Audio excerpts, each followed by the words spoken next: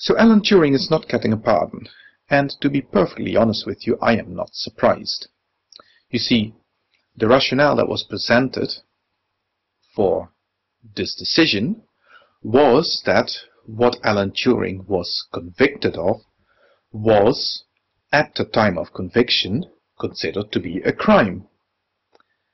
But of course, we can all look at instances in the past in which a similar occasion arose. For example, let's look at Galileo Galilei, who was convicted and sentenced to house arrest on the basis of a crime that, of course, no sane person in today's world would consider to be a crime anymore. And, of course, he has by now received his pardon. But that's 400 years later. You see, that is the real problem. The rationale that was presented is, of course, nonsense. It has nothing to do with why this pardon was not granted now. The real reason is that it is too soon. You see, this so-called crime that Alan Turing was convicted of has been repealed. It has been realized that no crime at all is involved here. We realize now that the man is guilty of no crime whatsoever.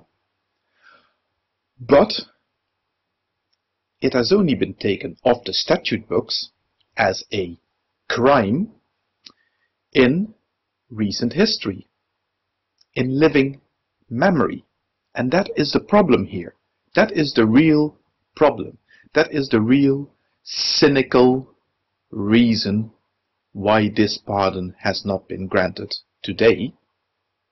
The real reason is that if this pardon were granted today, posthumously, to Alan Turing, the floodgates would open to a multitude of people who were in the same boat as this poor unfortunate man, but who are still alive and who could claim compensation of the state. And surely the state wouldn't want to be seen to be forking out money to right a wrong that was done 40, 50 or 60 years ago. Would it now? That wouldn't be on.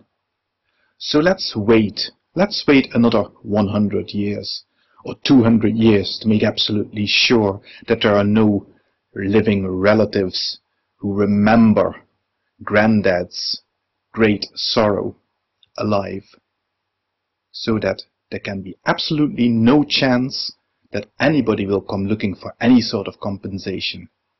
And then, I am quite sure, this pardon will be granted quite magnanimously to Alan Turing.